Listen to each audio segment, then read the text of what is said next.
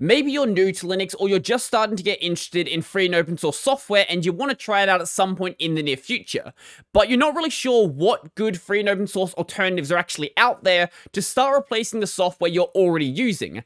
Today, I'm going to go over a lot of the applications that I personally would recommend to fill those gaps that you might be seeing. Now, for my core audience, I'm not going to be going over the most minimal applications out there. Sure, you can do everything you want inside of a terminal, but I don't really think that's a very practical way when you're used to working with graphical applications. However, if they're worth mentioning, I may bring them up in those specific contexts. Now, I totally get that for some people, you can't just go and switch to Linux because you need some specific software that's only available on Windows or macOS. Let's say you need the Microsoft Office suite, or you need Photoshop, or you need Premiere or Final Cut if you're on macOS.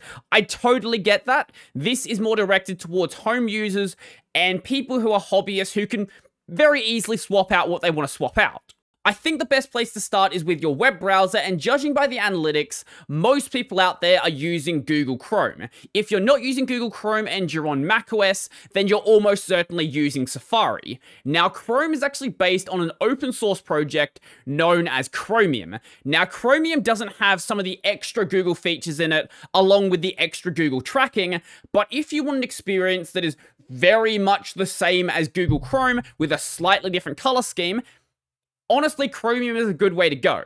However, if you want something that is a bit more privacy focused but still supports all of the exact same extensions because it is still based on Chromium, I'm going to recommend using Brave. Now, I totally get why some people may not like Brave because it does have this built-in crypto ad system, but if you don't want that, you can disable that and use it like any other Chromium browser. Now, I obviously do have to mention the biggest browser engine that isn't Chromium, and that is going to be Firefox. Now, there are a bunch of forks of Firefox you could go and use, but I'm going to recommend just sticking with Firefox. The problem with a lot of the Firefox forks is they'll seriously lag behind on security patches, and when you're doing things like online shopping or banking, you want to make sure you're actually using a secure browser. When it comes to your Office suite, you're probably using the Microsoft suite, so Word, PowerPoint, Excel, and all the other stuff that exists. So my recommendation for this, there's not really much of a choice in this regard, it's going to be LibreOffice. So Writer is Word, Calc is Excel, and then Impress is PowerPoint, but they're color-coded in the exact same way, so you are probably able to guess anyway. Now, it's not going to be a perfect replacement. If you're really heavy on using macros in Excel, you might have to rewrite those. Some of the things you want to do might not work, and the UI is going to look different, but in the case of the UI, I think this is actually an improvement. So rather than having the ribbon layout like you see nowadays, it's more akin to what you saw back in 07 Word before they completely destroyed the layout. And any of your existing Word documents will open up in this application, but anything using some of the more high-level formatting might break a little bit. If it's just, hey, I have a bunch of text, it's going to work exactly the same in both applications, assuming you have the exact same font installed. Now, if you're instead a user of the Google Suite, even though this is going to require a little bit of setup yourself, probably the best option to go with is Nextcloud. This is going to support pretty much everything you want from the Google Suite, along with having a built-in messaging app and also working as a replacement for Dropbox or Google Drive, but you are going to either have to self-host it or find a hosting provider. Luckily, on the Nextcloud website, they actually do have an explanation about why you might want to do one over the other, and if you do decide to go down the provider route, they do actually show you the providers that actually exist.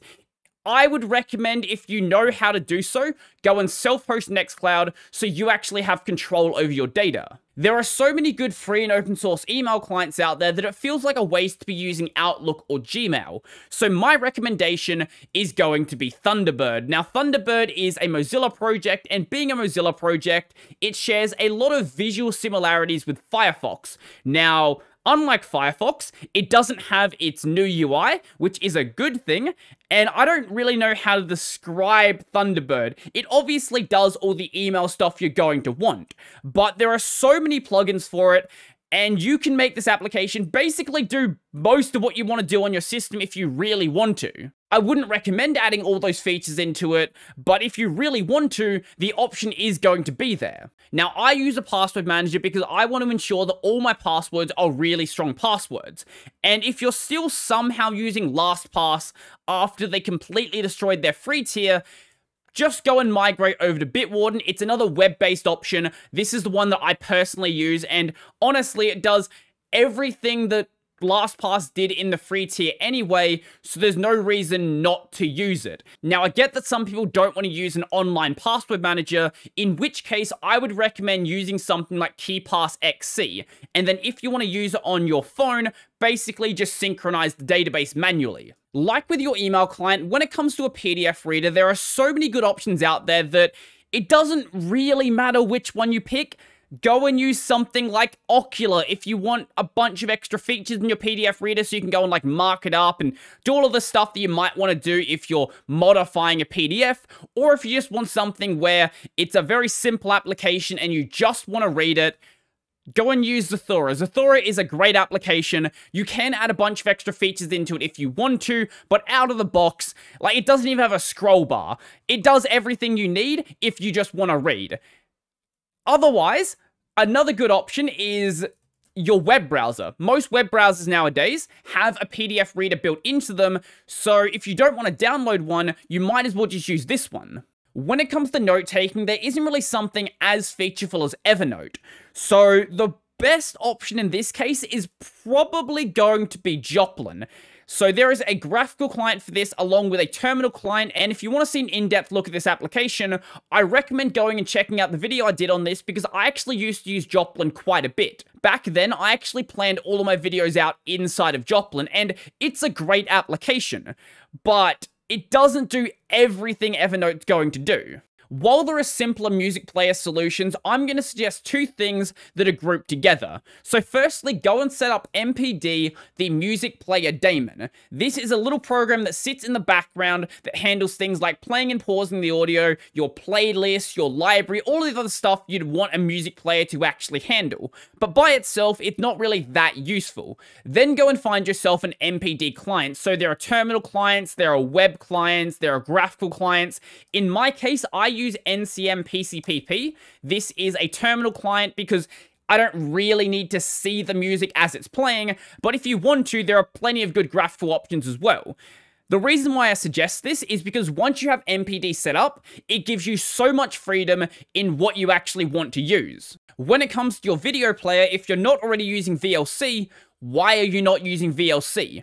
The only reason to not use VLC is because you realize the VLC does way too much for a video player, things like having built-in transcoding and modifying subtitles, and instead you start using something like, I don't know, MPV. MPV is just a video player. It has a very simple interface. You can go and add a bunch of extra plugins to it to actually add really cool features to it, but out of the box, all it does is play video. For video editing, the free and open source world is still really lacking behind, but I get by perfectly fine by using Kdenlive and also by using Olive. Now, Olive is an alpha, so Olive might crash a lot. It doesn't crash that much anymore, but it certainly might crash a lot. Kdenlive is a much more established piece of software. It does a lot of really cool stuff. The problem I have with Kdenlive, though, is it is quite slow.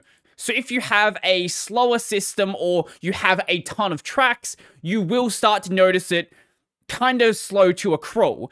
It works pretty well though, so I would recommend using either. Now we're going into the rapid fire section because there's not really any reason to have a discussion about these because you probably already know about them and know they're already good software. So if you want to do some image editing and you don't want to use Photoshop, GIMP is probably going to be your best option. If you want to do some vector graphics like you would in Adobe Illustrator, well, Inkscape, another amazing option. Both these applications I use fairly heavily.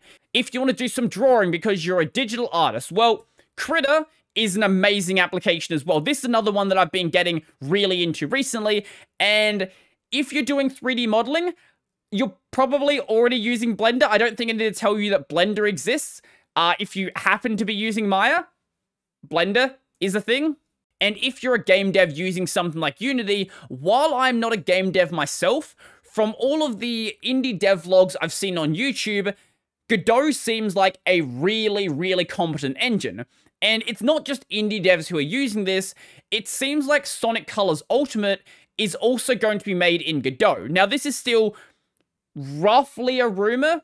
The reason why this came about is because one of the artists working on the game showed a picture of their desktop, and they were doing some stuff in Godot, and Godot stuff won't translate directly over to Unity, so that pretty much does confirm that. This is by no means a comprehensive list of all of the software out there. I'm sure if you think for a couple of minutes, you'll come up with some software area that you want a replacement for that I didn't go over. If there's anything you do want to know about, feel free to leave a comment in the comment section. I was going to say description, comment section down below, and I will try to give my best alternative for that use case. I may not know every single type of application, but I can certainly try in cases where I do know. And if you do try out Linux, I guarantee there's going to be areas of software that you really didn't even consider existing until you use the operating system. For example, things like your window manager or desktop environment, your display server technology, and a bunch of other stuff like that, which is just handled for you over on Windows. I think that's going to be it for me, and if you like this video and you want to support the channel and become one of these amazing people over here, please go check out my Patreon, subscribe, start, and LiberaPay, linked in the description down below. I've got a podcast called Tech Over Tea, available basically anywhere. I've got a gaming channel called Brodie Robertson Plays, where I live stream twice a week, upload about 5 or so YouTube shorts, and this channel is also available over on Odyssey. That's going to be it for me, and I'm out.